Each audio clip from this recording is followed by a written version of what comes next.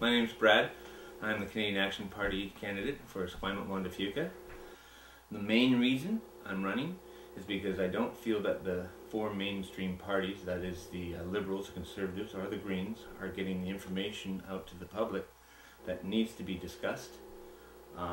Specific issues I'm very concerned about is the borrowing from financial institutions other than the Bank of Canada. We would like to reinstall the Bank of Canada as our primary source of funding for all the needs of government. There's no reason to pay private institutions interest the way we are.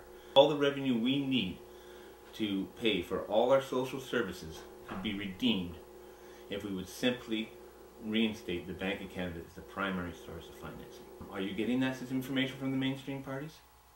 Are you getting information about the SPP, that is the Security and Prosperity Partnership? This is a genuine threat to Canadian sovereignty. In February of this year, February 14th, they made a deal with the American military and the Canadian military that they could cross one another's borders in the event of an emergency deemed by the American government. Did you know that? Why don't you know that? Did the Greens tell you that? Did the NDP tell you that? Did the Conservatives tell you that?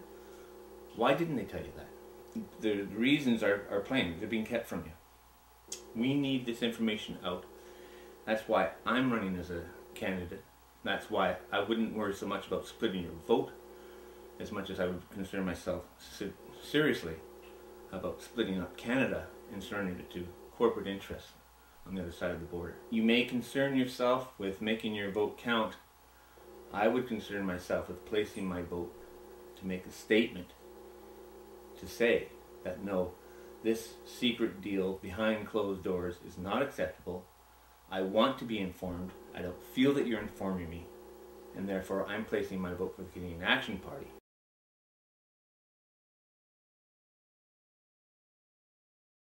If you look at how much interest we're paying to private banks on a federal basis because we're not using the Bank of Canada, I mean, what's the first thing that comes up in local issues? We want hospital beds. Well, there's no funding for hospital beds. We want, services. We want education. We want, our infrastructure. We want all these things. Well, you go back to following the money, and you solve that problem of not letting millions and millions of dollars go to private institutions, and you find the money for these issues.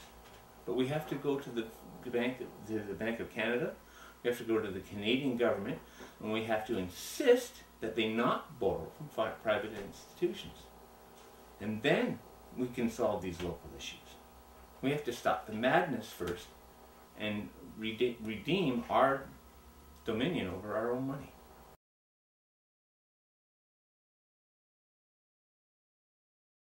On the subject of Afghanistan, it's important to know why we went to Afghanistan.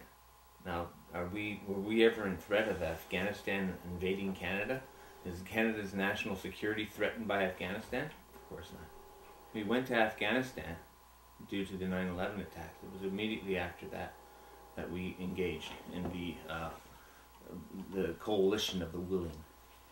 We need to know what really happened in 9/11. We talk to people on the streets all the time about this issue.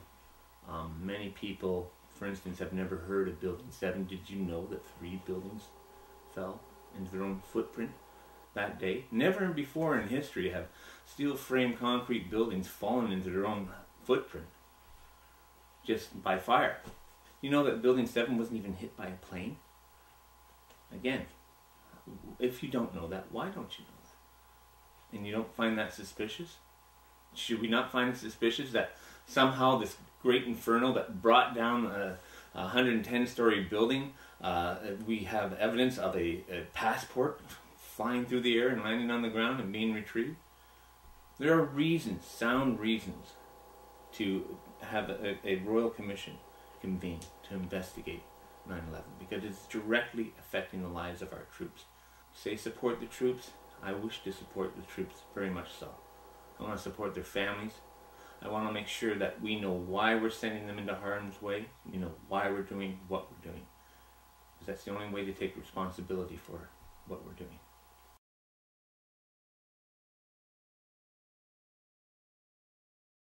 Now, another one of the main platforms of the Canadian Action Party is to abrogate NAFTA.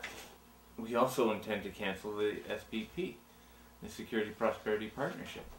These agreements are compromising Canadian sovereignty, compromising our prerogative to say where and when we sell our goods, services, and resources. Are you aware of the oncoming North American Union that is coming right behind these agreements? Don't believe me. Do your own research, please. That is the basic premise for this whole campaign that we're running here, is to make sure that people have the information they need to make intelligent, informed-based decisions in this election. So to wrap things up, I'd just like to say my name is Brad Rhodes, and I'd like to thank you for allowing me to introduce myself as your candidate in the Esquimalt-Juan de Fuca riding. Cast your vote for Canadian Action Party, and we can get things done. We want to be Canadian. Thank you very much.